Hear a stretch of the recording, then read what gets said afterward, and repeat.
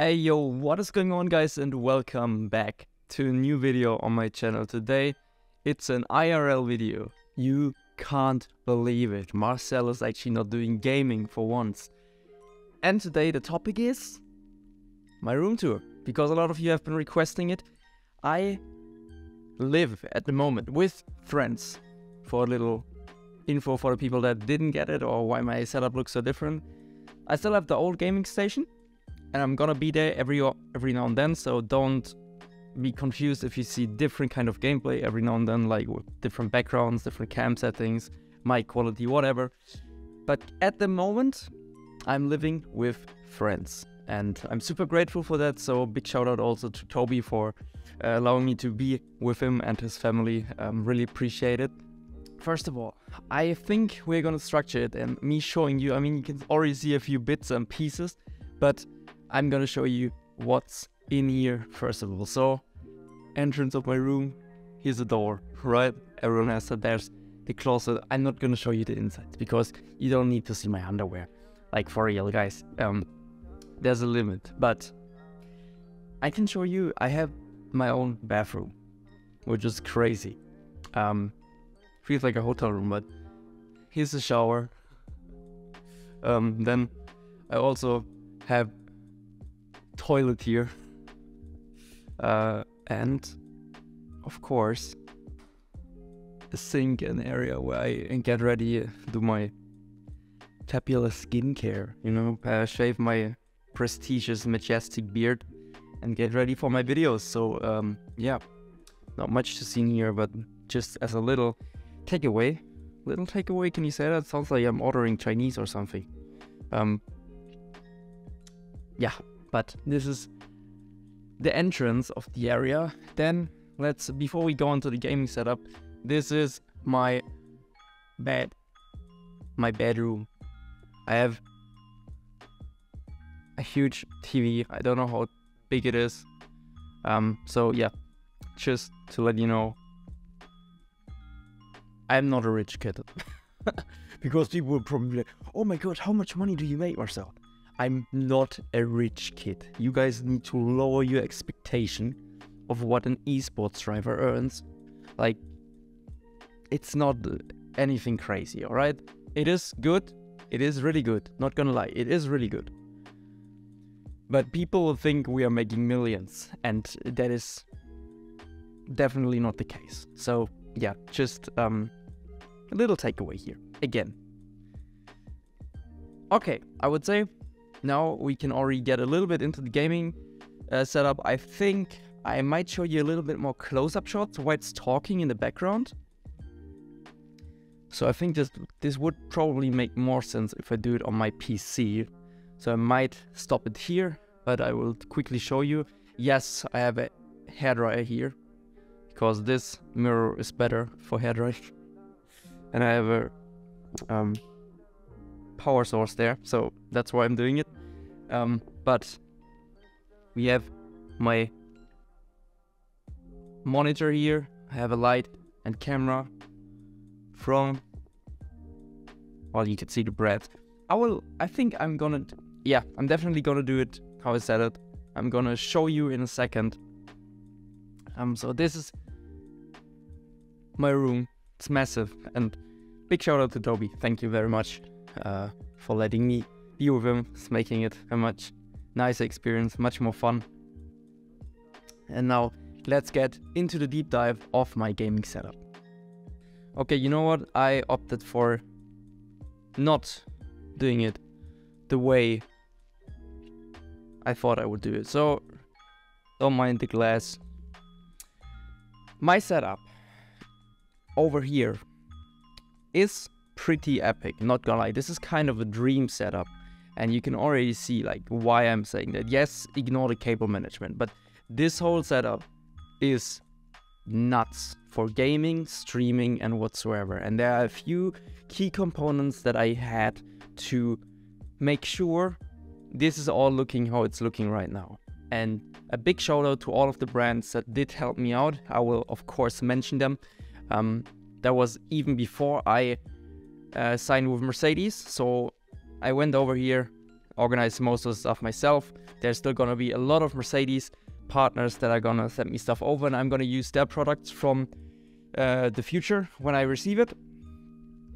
But yeah, for now there's a lot of brands which are not having anything to do with Mercedes at the moment, just to clarify. And yeah, so first of all, I got a big supply of Elgato. They sent me a key light, a face cam, another key light, this beautiful microphone. They also sent me another microphone arm. No, wait. Oh, no. But this microphone arm, this is amazing. Like, honestly, I had one from Rode before in my other gaming station, and this one is so much better. It's insane. And of course, also the Wave XLR over here, which is amazing, and the sound is crisp, perfect, and it doesn't really disturb when driving because I can move it around. Has a lot of flexibility. This is really great. Helps me a lot. So I have the key lights. They also sent me these stands. They are not usual from what I know. Like, usually you clamp them to something like a table, like you do it over here. But I requested, just so I can move it around a little bit better, to get one of these or two of these, and they made that possible. They also sent me some arm extensions like this here, which is crazy cool. Like, with this I can literally add another thing to this and move my camera exactly where I want it to be. Same over here with a heavy clamp. This is so helpful. Like, if you don't want to run like a crazy setup, like, if I have to be honest, this guy over here, I don't really have a clue what I'm doing most of the time regarding these kind of setups. Well, I have somewhat of a clue, but I'm not a pro at it. Let's just say it like that. And with these kind of products, it's so easy to assemble and put together that you kind of can create your own way of running things. And this works perfectly. Of course, my cable management doesn't look perfect. I mean, just have a look here. I'm sorry, guys. I know a lot of you will say this is embarrassing, and it is, but I don't know how to fix it. Like, I tried to. I even improved it a little bit for the video so it doesn't look as messy at the front, but this one at the back, it's just so hard to do, especially because I move these cables all the time.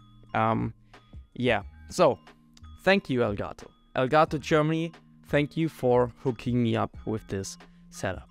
Big thanks. Next up, we have